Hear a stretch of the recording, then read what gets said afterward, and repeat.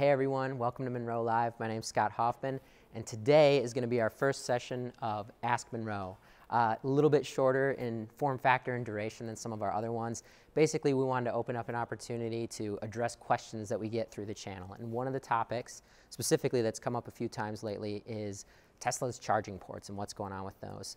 They've been in the news. Some people might be wondering why, what's going on. We're going to do our best to kind of unpack that a little bit, give you a bit of a hot take, and ultimately talk about what this Tesla charging standard is, what those parts look like, how that compares to some of the other, the other charging standards that currently exist, and talk about what we think it might mean to different audiences that are impacted by it. There was a press release from Tesla whereby they came out and said, hey, two main things. One, we're renaming our charge port and plug to NACS, which stands for North American Charging Standard. So they gave it kind of a nice generic sounding name. And the other big news with that is they are opening that design up for other people to be able to use at their discretion, which is kind of a big deal because up to this point, Tesla's charge plugs have been proprietary to them. So both the male side that comes, on the what plugs into your vehicle, and the female side on the vehicle, unique, proprietary to Tesla. So no one but them was using it. So what does that mean that they're opening it up? How does that compare to other options? They made this press release. They said, hey, our ports outnumber other people's 2 to 1 in terms of vehicles that are in North America. We've got over 20 billion EV charging miles on this. It's lighter, it's more cost efficient, it's more weight efficient. We think everyone should consider this. So we're going to put our CAD up, put our tech specs up, and basically invite everyone to consider using this on their vehicles instead of combined charging standard one. I usually just use the acronym. Anyways, most OEMs use this CCS1 port, and we're going to show an example of what that looks like here. But basically, Tesla said, hey, we've got this port. Everyone else is using something else. Why not consider ours? And critically, they've said that they have approached certain network operators, so charge station providers, to consider adding their ports in. So kind of shaking things up, and people are wondering, okay, what does this mean? So let's start off by looking at some of the parts physically. So Tesla talks about their port and what it looks like, and they say it's kind of slim profile. So in addition to their CAD, which they have on their website, you guys can go to this link, check it out. We'll probably upload some shots of that. But essentially, what you're seeing on the paper there is represented physically on the part here. So this is a Tesla charge port. It's removed from the vehicle at this point, but you can see there's just a single plug here.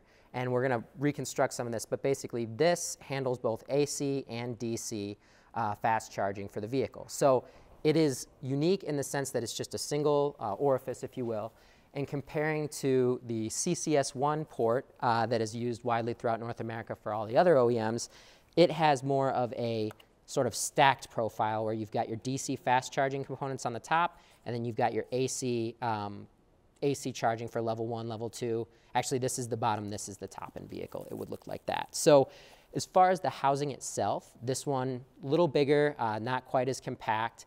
And then it would stand to reason that the plugs that accommodate this also follow that same sort of strategy. So we don't actually have a DC fast charge plug in house. This one is just a level 1 AC charger, but essentially these plug in here. If this were a DC charger, it would have a bottom component as well, and the whole profile of this handle would be quite a bit larger. So if we compare that to the Tesla plug here, little bit slimmer profile, just a single head on it. And then for DC fast charging, although this one's just AC, it would plug in. And so whether it's DC or AC charging, it's going to look the same mechanically speaking. It's just the same one that charges in. So right now, if you go to a Tesla supercharging station and you use their DC fast charging, you're plugging this in. On any other vehicle in North America, if you go to a fast charging station, you're going to have a plug that is roughly twice the size of this and is going to basically occupy both of these ports at the same time. We'll probably drop in some images of what that looks like so you guys can get a better feel for context. But spatially, if you compare the two, it doesn't take a brain surgeon to figure out that it's more space efficient, right? There's less material being used on this one versus this one. Some of this is just a surround, but the actual port itself is quite compact, comparatively speaking.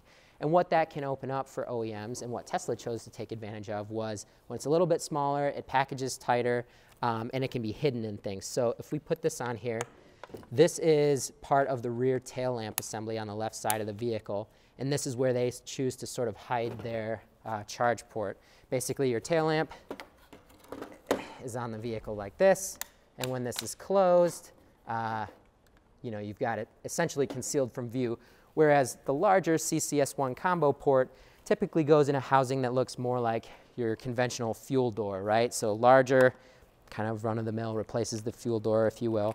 So that environment that it lives in, a little bit of a change, definitely more compact, and we have, right, part of what we do at Munro, we tear things down, we analyze the designs, we look at the costs associated with those, weight, packaging considerations, and objectively speaking, the Tesla port is more space efficient, it is certainly lighter, and it is certainly less costly by comparison to the CCS1 ports. On the vehicle, you know, right, it's more compact, it weighs less, certainly might be or is less costly. Those are advantages, but not every audience is as keen on thinking about those. So there's kind of different groups that I think we should think about here when we consider the impact.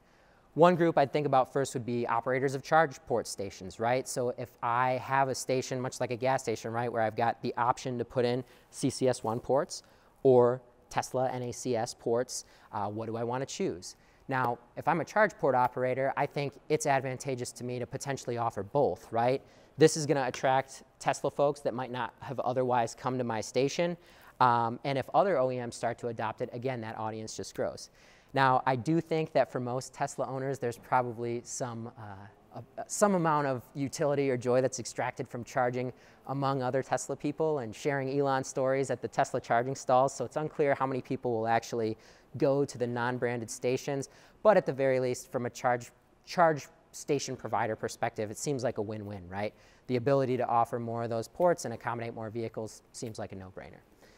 The other audience I would probably want to consider is charge port manufacturers, right? So companies like Aptiv, TE Connectivity, Phoenix Contact, those that currently make CCS1 ports that are on other vehicles, now all of a sudden these guys need to consider whether or not they want to start producing the NACS, continue producing these, only do this, only do that, reject this. It's something that now folks who are tooled up at a given standard have to consider what they want to do.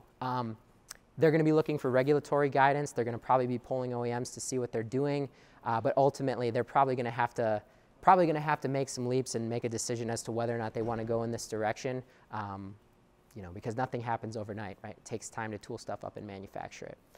The next audience I'd want to consider is automotive OEMs, right? So other folks, Ford, GM, you know, Stellantis, Volkswagen, what are they going to do?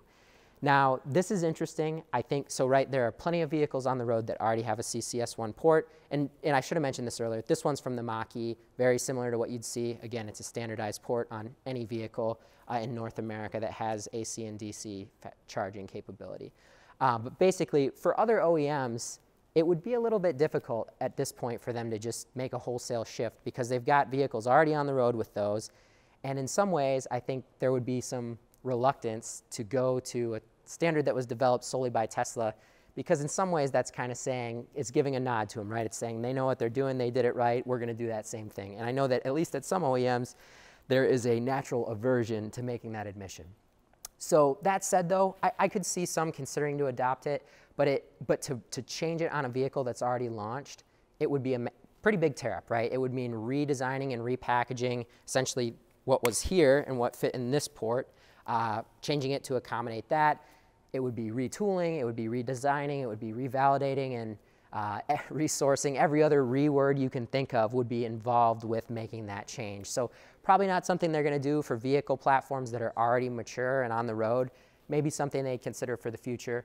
But where I do think we might see more adoption of the NACS, the Tesla style plug, would be maybe with smaller or startup OEMs that are still coming to market. And we know of at least one, which is Aptera, who's excited about that news, had retweeted it when the announcement came out. We know that that's something that they were considering for a while, and now they're full steam ahead in that direction. So I would think maybe with smaller or startup OEMs, they might try and use the Tesla port to steal a little bit of that Tesla swagger and kind of run with it.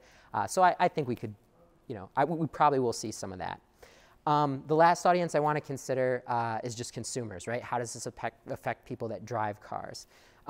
Ultimately, I probably wouldn't necessarily buy, say, an ICE vehicle, right? If the gas handle on one at the pump was a little bit bigger than the other, it probably wouldn't influence my decision to buy it or not. The Tesla design is a little more elegant, it is a little bit more efficient, but in terms of it driving a decision to buy a vehicle, probably not.